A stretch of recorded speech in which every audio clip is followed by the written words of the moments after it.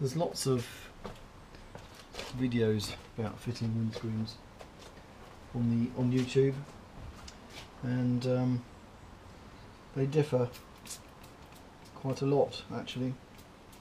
Some use string, some don't. I'm going to try to use one that doesn't use string,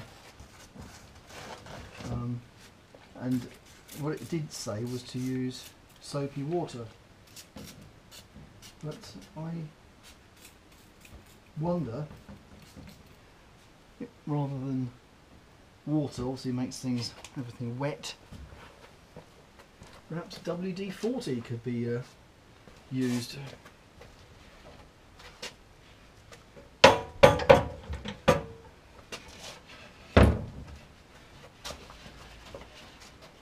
That is my hope. It'll be slightly less messy. So, what I have seen is getting it into the first corner is important.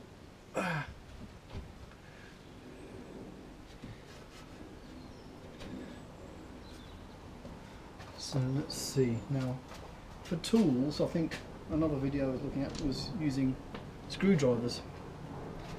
But a little bit concerned that screwdrivers are a bit too hard and likely to damage the glass. So I've got some plastic, they're actually bicycle tyre levers. And the thing is they're plastic.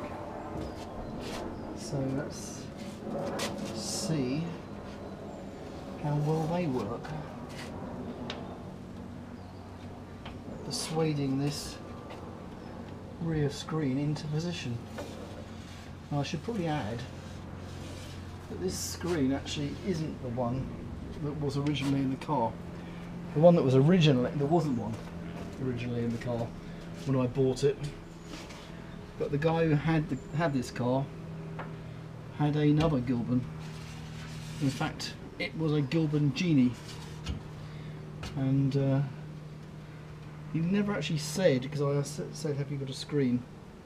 He never said exactly where that came from, but the screen in the Genie was loose. This one was missing, and he mysteriously had another screen, so I can only suppose that this indeed is the screen out of the Gilbern Genie.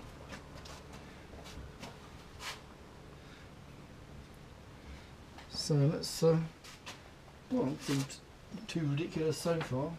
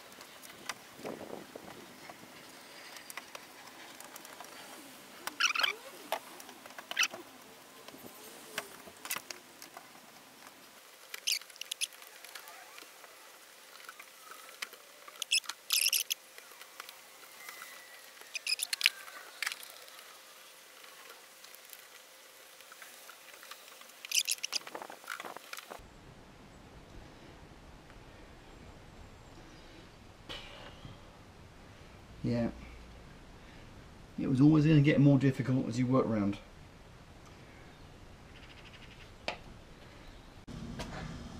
Of course, the battery on my camera ran out, so you missed a bit, but I have in fact succeeded in getting a lot of this window in using the bicycle tyre levers and WD-40 as a lubricant for the rubber. I got it done almost right over to here. Well, it was right over to here. This bit was in, this bit was not in. And that was a problem actually, because this is the cut end and it was falling inside the car. So I've had to pull the window out a bit in order to get that section back again. And I'll just say once again, I've never done this before. So what you're seeing here is by no means the work of an expert. It's the work of a first timer. So use that as you will. Anyway, I'm going to carry on fighting with these tyre levers and see if I can complete the job.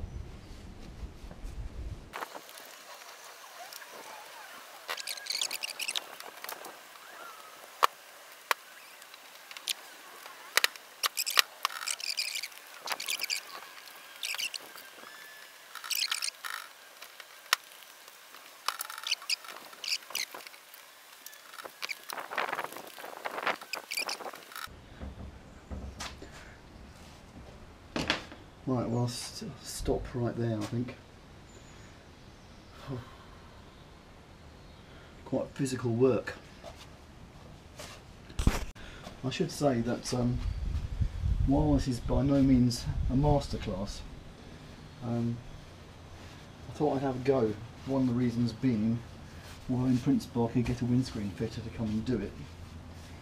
I'm not so sure your average online type windscreen fitters really know how to do these windscreens anymore, because very few cars have this type of windscreen anymore. So I was a bit I don't know, frightened I suppose of doing it.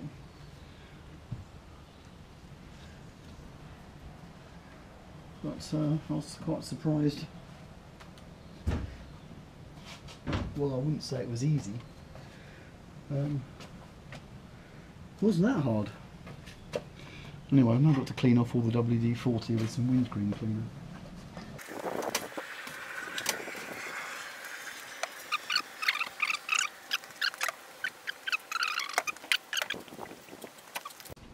One thing I didn't show because I was too involved in actually doing it, and then the camera battery went flat, as I use this setup to push the centre of the roof up. Basically I put this part on the back seat with this part on the ceiling and then pushed it up like that, just in there, and that pushed the centre of the roof up, which was obviously a little bit saggy, and it helped, I think. Obviously I haven't tried doing it without, but I did do that and it seemed to help. And when I took it out just now, the whole thing went bloom, and it seemed to settle it all into position as well. So yeah, I think that's worked quite well, and it's noticeable that the back of the roof is now a heck of a lot more rigid than it was before. So yeah, here we go, novice windscreen fitting. And so I would say to any other novices who are thinking of fitting a rubber windscreen like this, have a go. I was quite surprised that it wasn't ridiculous, and so far I haven't broken it either. Just got to do the infill strip, but I think it's a special tool I'll need for that, so I shall leave that to another time.